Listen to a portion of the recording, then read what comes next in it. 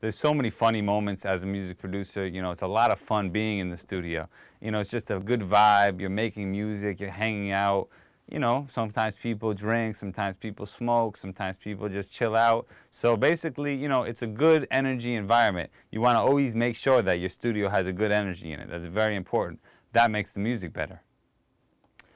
There's so many funny things that happen in the studio. You got to understand that these artists, they're characters, you know, they're artists for a reason. So, you know, artist is going to come in here, he's going to be drunk, acting silly in the booth, making jokes, cracking jokes. Everybody's just having a good time, you know. So basically, something funny happens just about every time we have a session here. All right, so actually this is a pretty recent story. A woman called me on the phone. She said, my daughter wants to sing. We want to come in there. We want to buy a beat. I said, okay, great. You know, had them came into the studio. They sat. The whole time she was saying, oh, you know, she's really great. She's like a mixture between Whitney Houston and Rihanna. You know, just really amazing. So I said, okay, cool. You know, let's hear what you got.